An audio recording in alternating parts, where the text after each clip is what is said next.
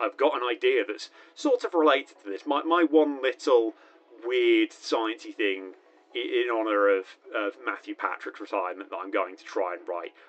Now I'm saying this here, if I leave this actually in the edited video at the end, I'm kind of holding myself to actually going and making that video.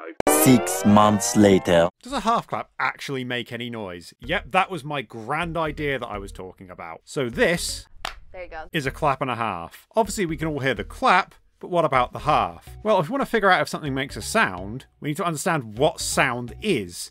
So let's just Google it. Okay, so Britannica says, a mechanical disturbance from a state of equilibrium that propagates through an elastic material medium. Or in understandable English, it's a vibration of particles in a substance that moves as a specific type of wave called an acoustic wave. So welcome to my desk for my little live action demonstration of waves using only the best technology available, a slinky. So waves are basically just a transmission of energy in a direction. There's two main types of waves, and when most people think of waves, they're thinking of transverse waves that look like this, where the energy transfer is 90 degrees to the oscillation.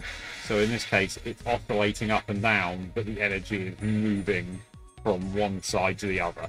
The other main type of wave is called longitudinal, where the wave oscillates in the same direction that the energy travels, so like this.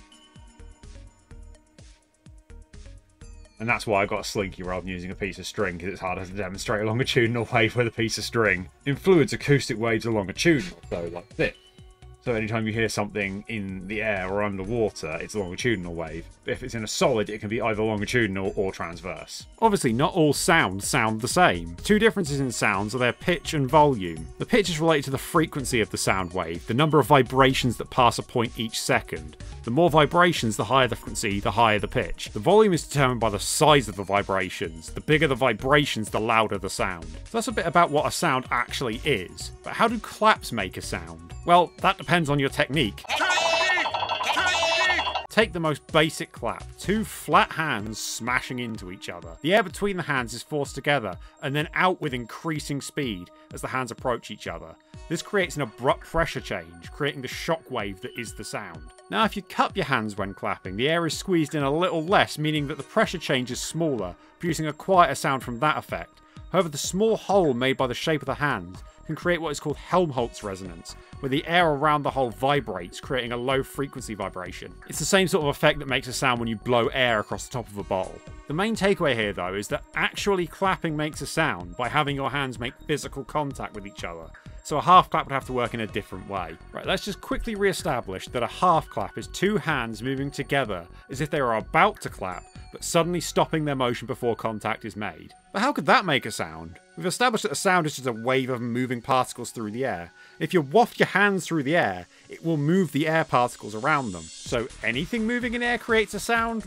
Well, it's not quite that simple. Remember, sound is a wave of moving particles, not just the movement itself. To create a wave of moving particles, your hand has to be moving fast enough. Take this slinky again. If I slowly move this end up and down, you can see that the movement isn't transferred along the slinky to create a wave. It's not until I move it quicker that the energy starts to propagate along it. So if you move your hands quick enough, you'll create a small wave of moving particles through the air, also creating a pressure change in the air between the hands that can propagate outwards, though a much smaller pressure change than actually clapping. Well then, half claps can make a sound, problem solved. But then so does every tiny little bug that flaps its wings that you can only sometimes hear, and we don't really care about those. So what we really want to know is, does a half clap make a sound that a person can hear? But how do you hear things? Well, with your ears. But seriously, how does hearing work? The bit of your ear you can see is called the auricle.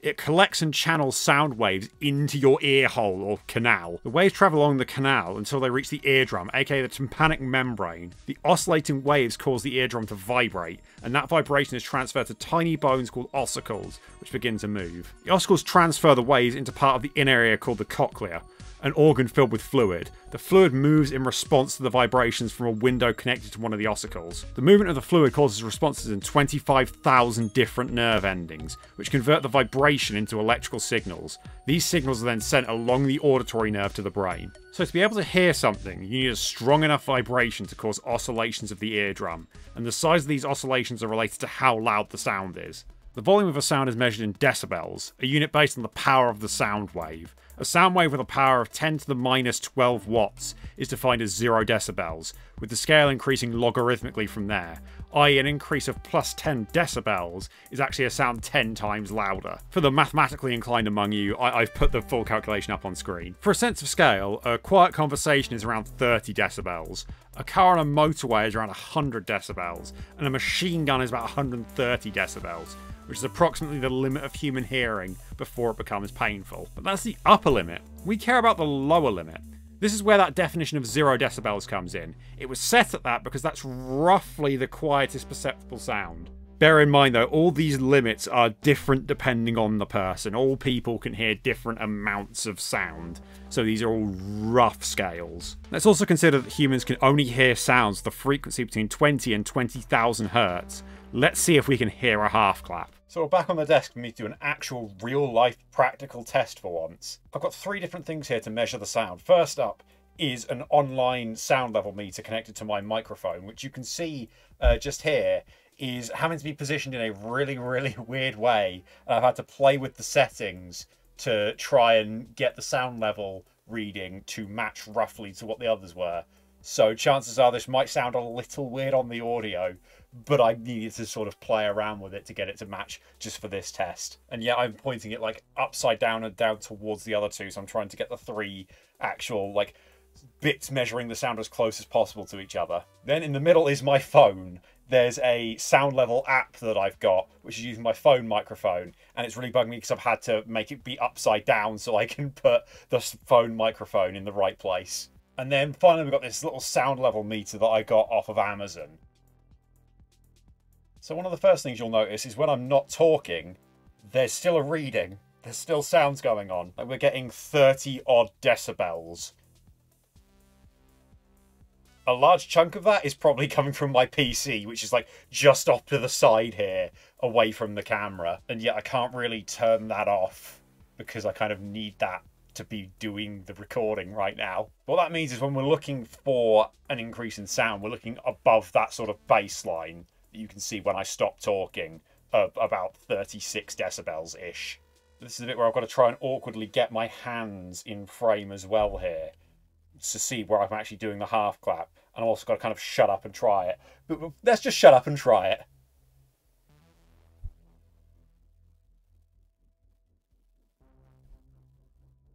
The other fun part is I've got to try and make sure that nothing else is moving as I do it. Like if I'm sat on my chair and if it's like a little chair creak happens at the same time. But you can sort of see that each time that I was doing it there was an increase of a few decibels. Let's just for a test as well, see what happens when I actually clap.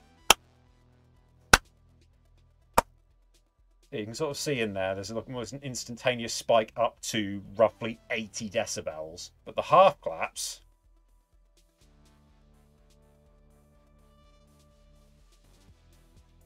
you know, they do seem to roughly, I think, we're getting a few decibels there. So I think that's the sound level beat is at least telling us that they think that you should be able to hear a half clap. But there is one other probably better test that I could have done right from the beginning. And that's to just use my ears as the sound meters instead. You know, how else can you actually determine if you can hear something without trying to hear it? Now, disclaimer, this is only my ears and whether I can hear it, and I don't think my hearing is that great. It's not horrendous, don't get me wrong. I can hear people, even if I don't really want to half the time. But for now, I'm just going to start wafting my hands near my ears, looking like a complete idiot, but doing it for science and therefore not that much of an idiot. So that was a solid, I think I heard the first one, or at least felt the first one. It's that weird thing, because there's not really much of a, like, you know, like it's not a continuous vibration. It's more like a sudden sort of sound that it's hard to distinguish it between, am I just feeling a big gust of wind on the side of my head, or am I hearing it? But in reality, it's kind of both.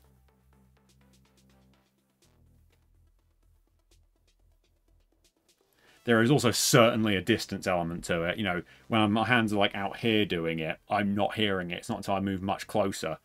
Like there is a very steep drop off based on the distance. But yeah, it seems very possible that you can hear a half clap, even if it does depend on your technique. And if you've been able to stick around for this long, might as well give that subscribe button a click. But more importantly, if you've put up with me for this long, a clap and a half to you. And of course, a clap and a half to Mr. Matthew Patrick as he comes to the end of his time on GT Live, the thing responsible for teaching us what a clap and a half is, and also the thing at least partially responsible for messing up my sleeping patterns. Now, I'm not going to go on a giant Matpat tangent, I already did an entire video of that. But hey, that's not just a theory, I did an actual practical test to back it up. I'll see you when you're older.